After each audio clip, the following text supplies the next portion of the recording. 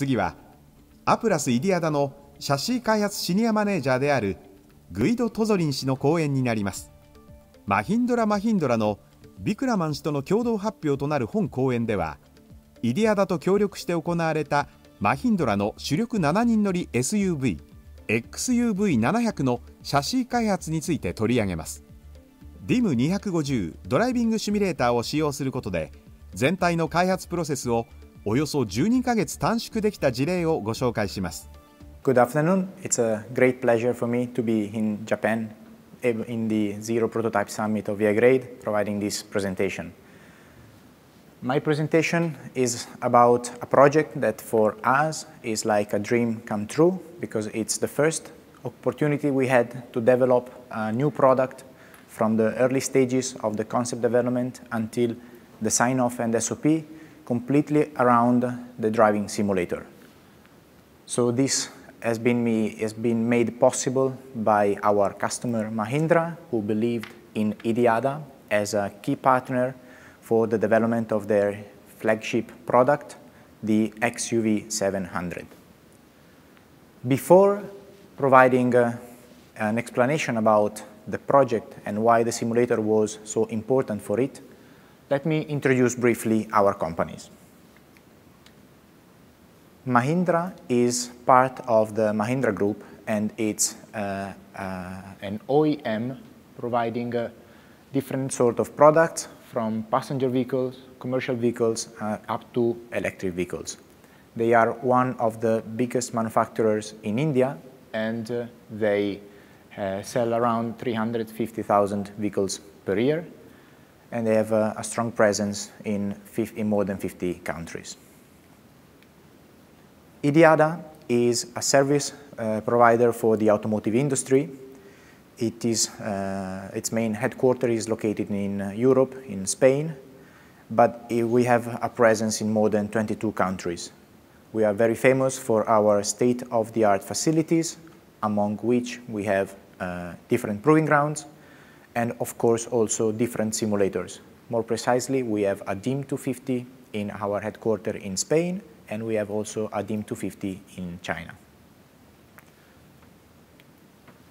So now let me explain the project that we have done together with Mahindra, starting from the product that we have developed together. The XUV700 is a completely new 7-seater SUV, and it is Mahindra's flagship product, which means it is the product that must have the highest level of performance within their product range. But however, it is also a product that which has a selling cost of around 6,000 euros as a starting price, which means it is a product that also has to be developed taking into account cost effectiveness. It has a front suspension which is a McPherson, while the rear suspension is a multi-link suspension with a longitudinal blade.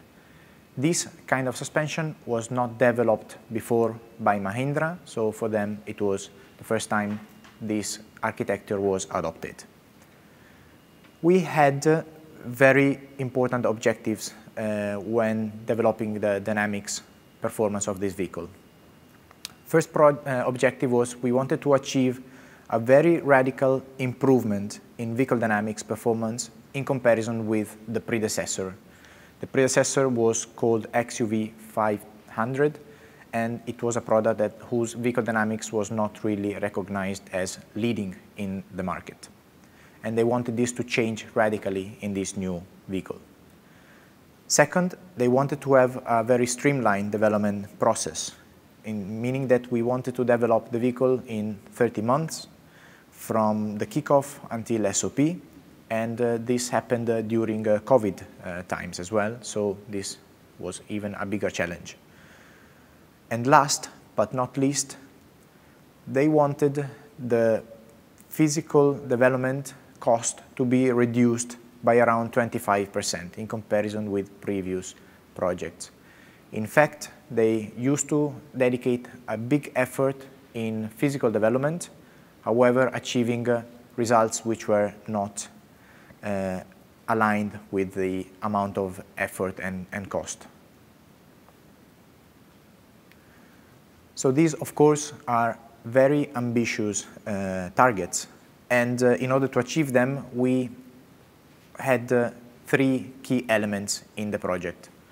The first is the strong integration between the design teams and the simulation teams, meaning that the design was led by the functionality and not vice versa. This means that the simulation teams were defining specific targets for each and every component, and every design decision needed to be validated in CAE in terms of performance. The second aspect is that all physical development had to occur in the market, so in this case on the Indian roads. So even if a big portion of the physical development and the chassis tuning was done by IDIADA engineers from the European Technical Center, still these people were doing the tuning in India in order to take into account the specific requirements of the market and the specific road surfaces and driving conditions. And last, but I would say that this is the most important factor, we proposed an approach which was very much based on the driving simulator, which means that every single component before being produced was actually validated and refined in the driving simulator, and also every design decision was taken only based on driving simulator validation. And so how was the simulator introduced throughout the development program? So first of all, we started defining subjective targets together with Mahindra, where we tested different competitor vehicles and defined our high-level targets from a subjective point of view. Then, through a target setting process based on objective-subjective correlation, we defined also targets at objective level. These objective level targets then had to be cascaded into suspension level targets. So this is done through a process which we call target cascading. In this target cascading process, we define the specific targets for the front suspension and the rear suspension in terms of kinematics and compliance, in terms of stiffnesses, in terms of tire performance, etc. So these specific targets have to be aligned with the complete vehicle level targets that we defined previously. So in this process, we make use of models such as VI Carial time and others, and at the end of this, we have all our suspension level targets. Then finally, we go through different loops of optimization and validation using more detailed models, such as multi-body models, such as Adams, in which each and every component is tuned virtually, and the specific targets are defined for hardpoints location, properties of each and every component, such as bushings, springs, dampers, etc. So only after all this process has occurred in the virtual environment, we finally build the parts and move towards prototype development. So we decided that the simulator should not focus on just one part of this process, but we used it in order to support all the three different phases. So from the very early stages of the development, we used the simulator also to refine the targets and for the target cascading process. And then we used it also during the hardpoint freeze phase. And finally, we also used it to validate the final properties of the components that needed to be produced. In total, we had around 22 days distributed in the following way. We had 2 sessions during the target setting and cascading phase, 3 sessions before the hardpoint freeze milestone, and finally 3 sessions before freezing the design of the components. But in order to make this a little bit more practical, let me give you some example of how the simulator has been used to take key decisions during the design of this vehicle. The first example is about the rear hardpoints freeze. As I mentioned before, this specific suspension was not within the portfolio of Mahindra. So the hardpoint freeze was especially critical. We have, at the time, we had 3 different candidates, with each candidate with different pros and cons for the hardpoints. And we were not able to take a final decision purely based on offline simulations. So we decided to generate different candidates of each hardpoint proposal, and we went to the simulator where each candidate was tuned in order to get mature enough for a decision to be taken. And finally, we evaluated the pros and cons of each setup based on expert drivers' feedback.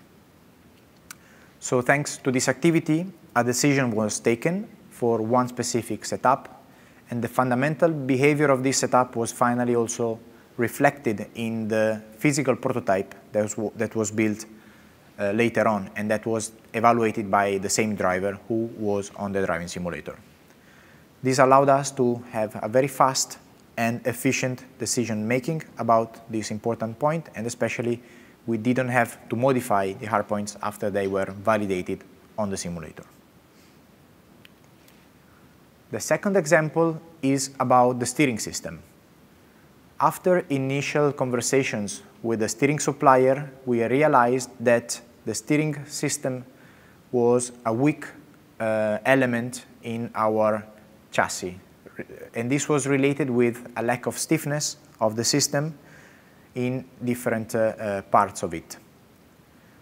However, to modify the design of the steering required a quite significant investment from Mahindra side, and in order to take this decision whether to make the investment or not, we decided to organize a session with the head of development of Mahindra for him to be able to decide whether or not it was worth to spend the money in improving this component. So a session was organized with the current design specs versus improved design specs defined by IDIADA. After this session, it was finally decided to allocate budget for this improvement of this component, and a significant improvement was finally also validated again on the proving ground. And the last example is about the dampers. We all know that dampers are a component which is very difficult to tune virtually. However, the driving simulator allowed us to really bring virtual damper development to a much higher stage. Thanks to the simulator, we realized that the initial construction that was proposed by the supplier was not making it possible for us to achieve the force velocity curves that we wanted to have on the vehicle. So we had to clarify exactly which targets we had for the force velocity properties, and we needed to evaluate whether the supplier was able, with their technologies, to provide the targets we requested. So we organized 2 sessions on the DIM. In the first session, we defined our force velocity curve targets for the dampers for the different variants. And in the second session, we had information from the supplier about the actual range of tunability of their components, and we validated that this range was sufficient for us to take a final decision on the proving ground. So this made it possible for us to go to the proving ground and to have this component with enough range of tunability and finally achieve our performance goals.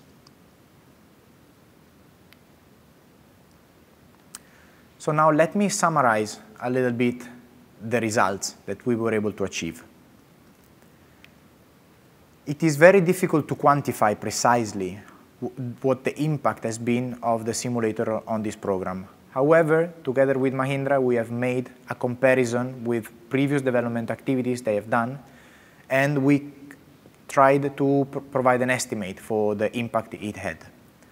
The impact was evaluated considering the maturity level that we achieved during the virtual phase in comparison with the final specs of the vehicles, and comparing what was possible to achieve in previous programs without the simulator and what we were able to achieve in this program. As you can see, in most of the components, we were able to elevate the level of maturity that was reached during the virtual phases by a very significant amount, even though for some components still we have room to improve. And all this has been achieved in only 22 days of simulator, which we believe is a very reasonable amount. And in these 22 days, we were able to evaluate more than 450 different setups. This also gives you an idea of how quickly the development occurs in a simulator, because to evaluate a similar amount of setups in the physical world, of course, we would have needed to spend a much longer time and a much higher amount of money in order to produce the parts and go to the tracks with drivers, etc.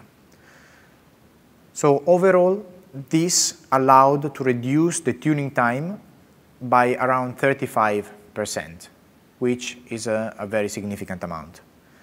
And also the cost to produce parts was reduced by around 30%.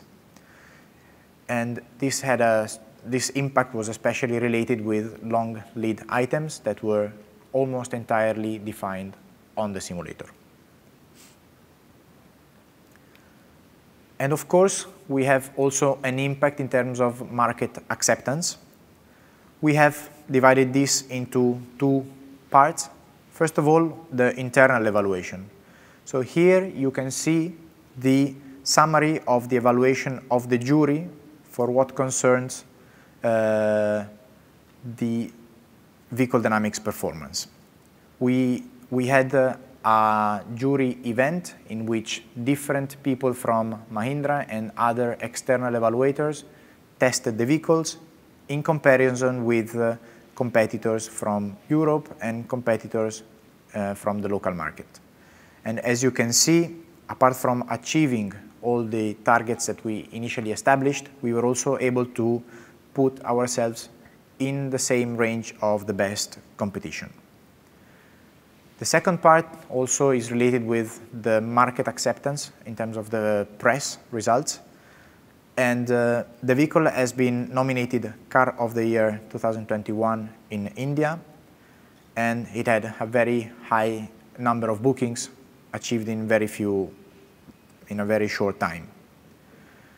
And the press was very positive about the vehicle, and especially for what concerns the vehicle dynamics performance. Autocar is one of the most important press in India for what concerns the automotive industry, and they stated that the biggest area of improvement over the XUV700, the predecessor, is the dynamics, and that the key of this new ride and handling performance is the new suspension system. So this, of course, made us very proud of what we were able to achieve, and I would say that this has been really only be possible thanks to the adoption of new technologies, such as the simulator. So in conclusion, this was for us a success story where the simulator was adopted from the very beginning until the very end in order to support a complete development program. And the DIM 250 was absolutely a key element to achieve our project's target. We were able, in fact, to optimize at the same time the budget, so to reduce the cost, but at the same time to achieve a higher level of performance in comparison with the past. So what are our next steps? So now, in comparison with this program, what we are implementing in new programs on the simulator is the fact that also tire development is being integrated in the simulator, which we did not integrate in this case. All tire development was done physically. So now we are collaborating with different tire suppliers in order to be able to also introduce the tuning of the tires in the simulator. And we are also introducing electronic chassis control system development on the simulator, especially for what concerns the development of the logic related with all-wheel drive strategy for electric vehicles. So this is the end of my presentation, so I would like to thank you very much for your attention.